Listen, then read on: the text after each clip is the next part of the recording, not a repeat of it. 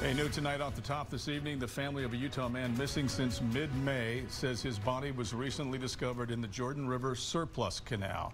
Thanks for joining us for 2 News at 10. I'm Mark Cabell. And I'm Heidi Hatch. They still don't know how Tyler Svetich died, but his mother is suspicious that someone may have hurt her son. Lincoln Graves with this exclusive story tonight. He's live at the Parkway Commons Apartments in Murray. Lincoln. Yeah, so this is where Tyler Svetich lived for the past year. Friends and neighbors who knew him, they held a vigil here tonight in honor of him. I also spoke with his mother tonight from Colorado. Everyone who knew him says that he is a person who would help anyone.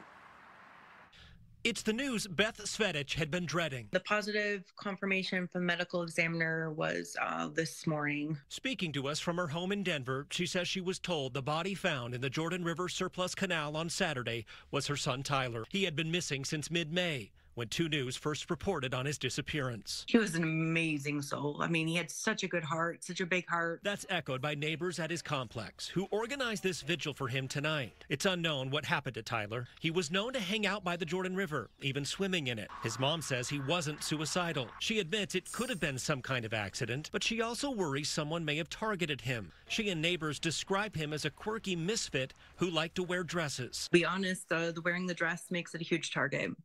Especially in a very conservative city, that's a huge target. It's a feeling she can't shake. In the meantime, she's just heartened to know that those he lived near cared enough to show up for him tonight. That made my heart happy. That just made my heart happy that these people cared for him and loved him and befriended him, and they'd talk to him and, you know, mother him.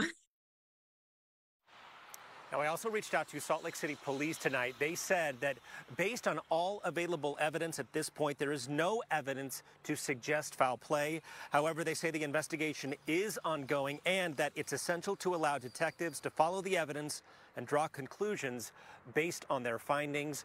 They released a longer statement. You can read that whole thing in this story at KUTV.com. Live in Murray, Lincoln Graves, KUTV 2 News.